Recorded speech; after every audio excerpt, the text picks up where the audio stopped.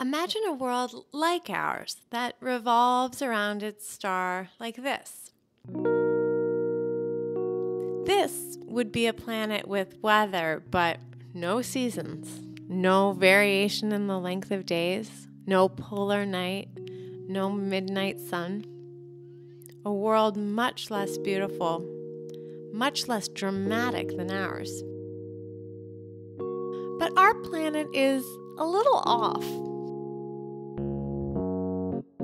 The Earth actually revolves around our sun at an angle.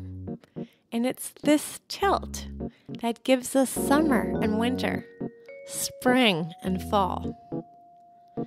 For those of us who live in the northern hemisphere, December days are short and cold. The sun seems early to bed and late to rise. But that's not because the sun is moving, it's because we're moving.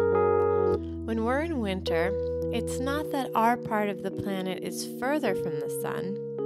The sun's rays just fall on us less directly.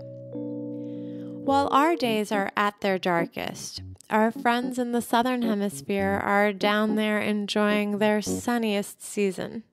Well, down isn't really the right word. The Earth is just a rock revolving around a star, and there is no up or down in space. Around December 21st, the days are as long and bright in the southern hemisphere as they ever get, and just as short and dark in the northern hemisphere. The solstices are the moments when winter and summer reach their climax and begin to fall back towards each other. By about June 21st, they've changed places. The northern hemisphere bakes in the summer sun late into the evening, and the southern hemisphere shivers in its longest night. If you're near the equator, you may not notice any change at all. But as you get closer to the poles, the change in length of days gets more and more extreme. All over the planet, our distant ancestors recognized this pattern.